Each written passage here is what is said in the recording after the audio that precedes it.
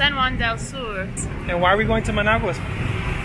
Well, we are staying there for one night by the airport because tomorrow we are flying from Managua to the Corn Islands. Very soon we are starting the Caribbean part of our journey, and I cannot wait. Woohoo! We will be in the Corn Islands for 2 weeks. 1 week in Big Corn and 1 week in Little Corn. And if you haven't heard about the Corn Islands, you should go look them up right now. Google that right now. Do it. So we're about 2 hours in and I finally got a seat. Woo! We're almost to Managua. Welcome to Managua, Nicaragua. We made it!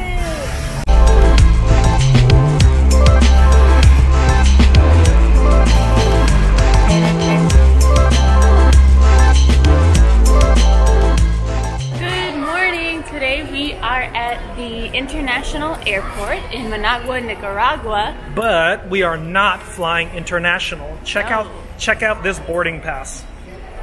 This is a boarding pass. It's like it's laminated, it's reusable, it's eco-friendly. Your name's not on it. So that is our boarding pass to get on our flight to the Corn Islands, which is an island off the Caribbean coast in Nicaragua. It's 2 islands, Big Corn and Little Corn. We can only fly into Big Corn. We're going to spend 1 week there, and then after 1 week we're going to take a boat 1 hour out into the Caribbean from Big Corn to Little Corn for New Year's. And I also want to just show you guys the difference in between the international terminal where we're in right now, and here is the national terminal at the airport in Managua, Nicaragua.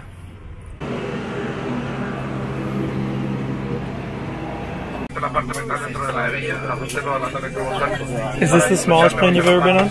I think so. We took a plane in Thailand. It's pretty small, but I think this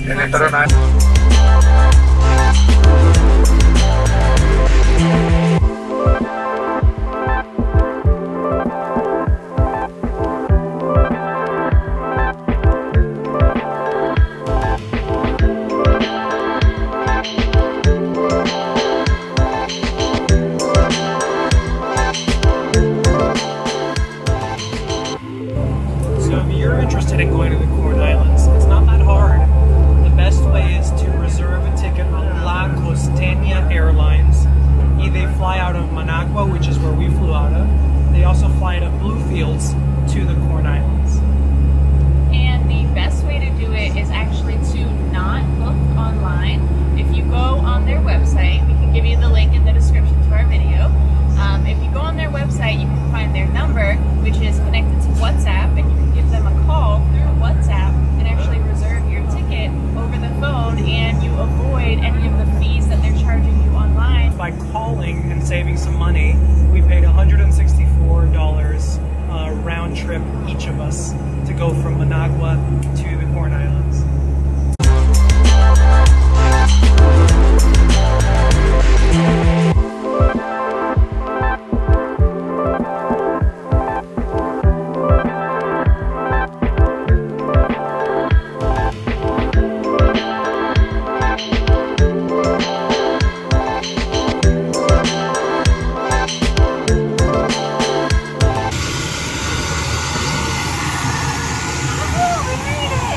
We had to get our temperature check to come into the airport and get into the Corn Islands. And we passed.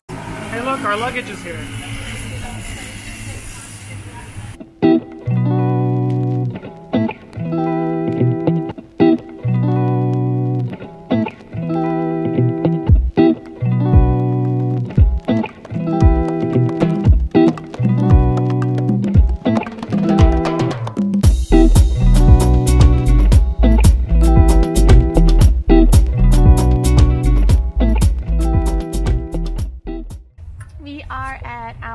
Hostel, Airbnb, whatever you want to call it.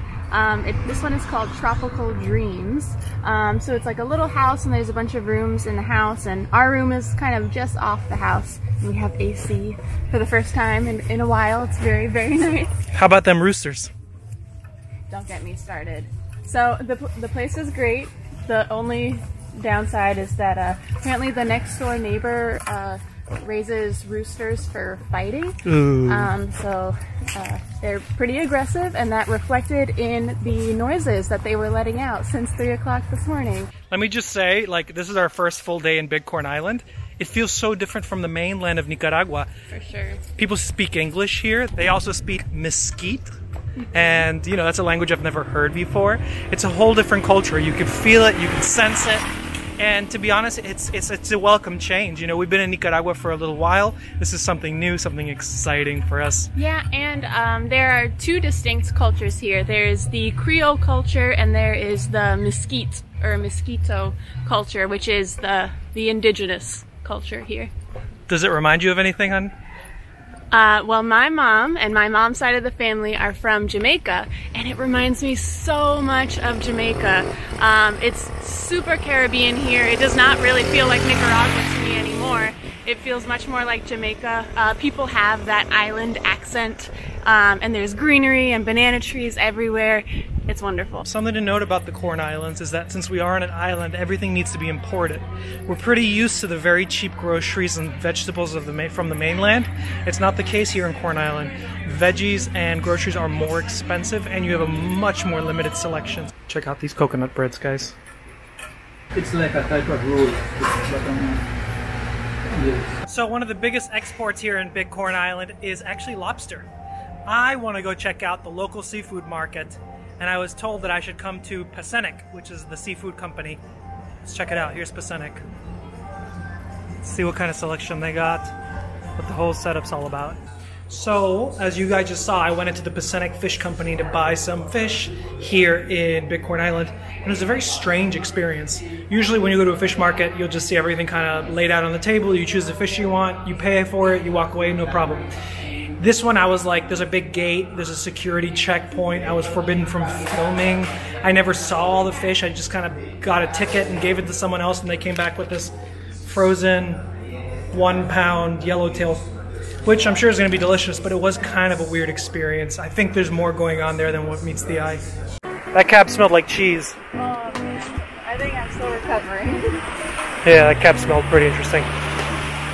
But we made it. All the cabs on the Corn Islands, at least on Big Corn, they're $1 a person, no matter where you're going.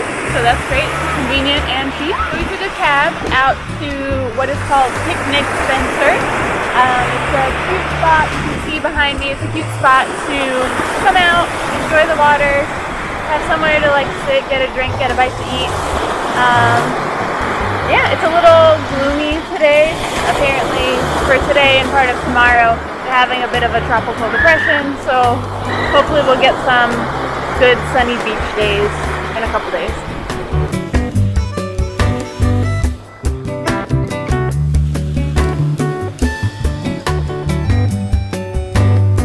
I think I know how to cure that tropical depression. That's healthy, right?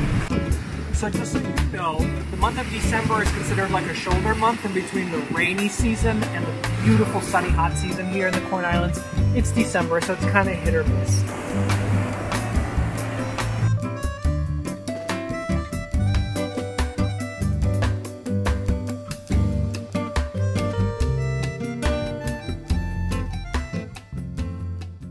Maybe you can tell behind me, but the weather has not been collaborating. Wah, wah. So we haven't had our beautiful sunny beach day yet. It's been raining off and on for like several days, and we kind of getting cooped up in our room. But today's exciting because I'm gonna go try, get this, the rundown. The rundown is like the dish of the Corn Islands.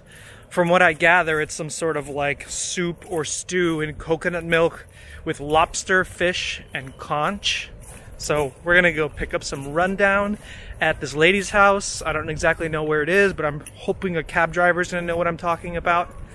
So I am here at the famous Miss Danette's house. This is where the most famous rundown on Big Corn Island is made. I'm super excited, so excited for this, guys. So this is the famous Miss Danette. Miss Danette, do you want to describe your very famous dish to us? Okay, our rundown is our typical dish. That's how people used to live first on the island because we didn't have no importation nor exportation. So we used to live by the sea or plantation. So the rundown is made of fish, lobster, conch, cooked with coconut milk, with green banana, plantain, yam, and green banana, yuca. And how long have you been making it here for? Oh, my restaurant have 9 years and I'm making it for 9 years for people. Everybody like it because it's natural. Everything is natural. Wonderful. Very fresh. Banana have to be from the bed. The fish have to be fresh. So I've picked up my rundown and I brought it back to our Airbnb. If this doesn't taste like the Caribbean, then I don't know what does. Check this out. So we got some conch. We got a lobster tail. We got some platano. And we got a red snapper and some coconut milk base. I am ready. To be honest, I'm a little hungover today, so this is the kind of soup I really wanted.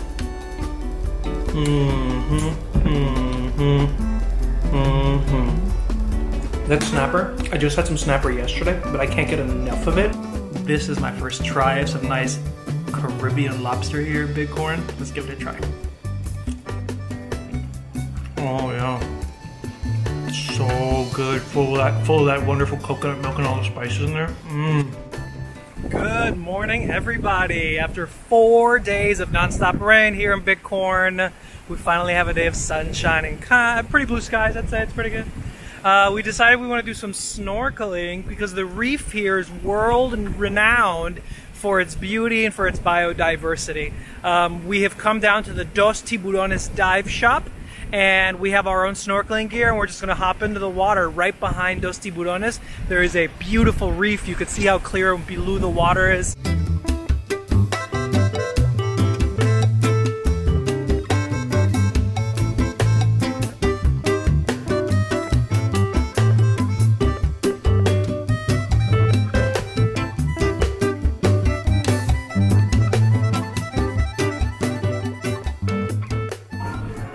So today is the day, everyone. For the past 2.5, could be 3 days, we've been trapped inside our Airbnb because it has been pouring down rain.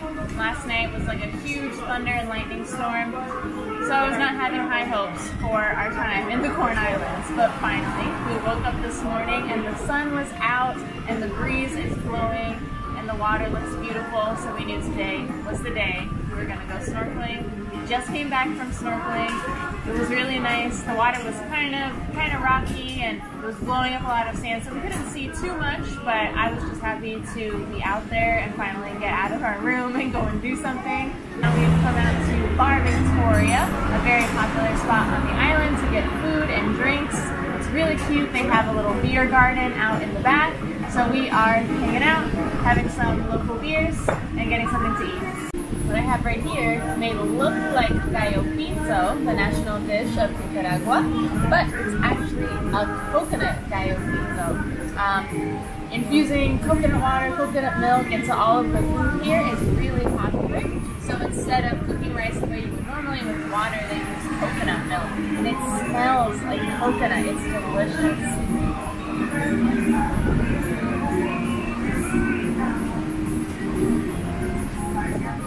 How's it taste? It's nice. Definitely different than the regular gallo pinto. There's like a slight sweet, savory essence to it. It's really good. We are at Casa Canada. It has the only infinity pool on the Corn Islands, and we have a lot of time here. We are staying on Bighorn for 9 nights, I believe. So we had to find things to do. One of the things to do is to come out here. We paid 200 Cordobas each to lounge around at their pool and enjoy the gorgeous views of the ocean right behind it. They also have a bar and restaurant that you can enjoy, but you don't have to order anything if you want to just come and use the pool like we did. And it's a really great way to spend the day on the south end of the island.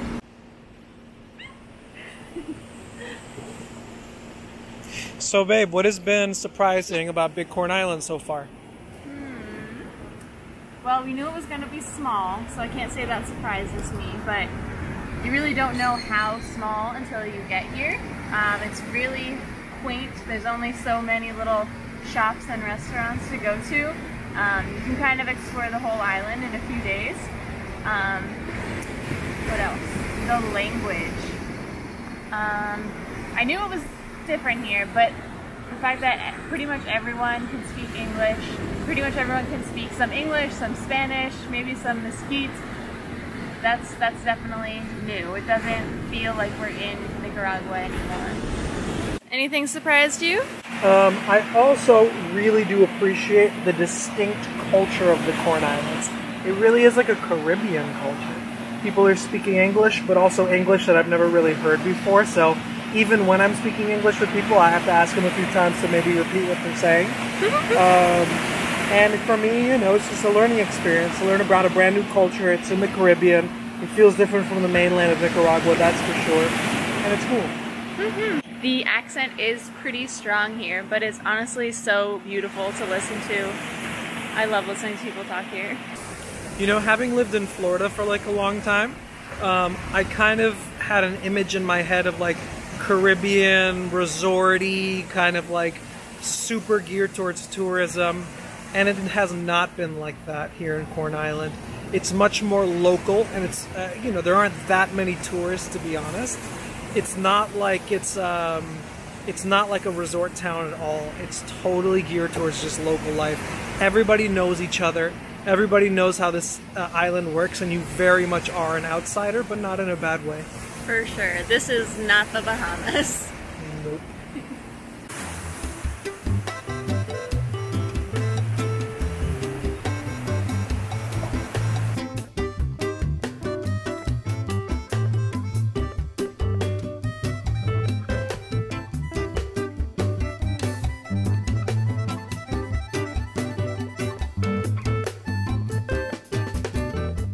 Today's our last day in Big Corn Island because tomorrow we go to Little Corn. Little Corn. Isn't that cute?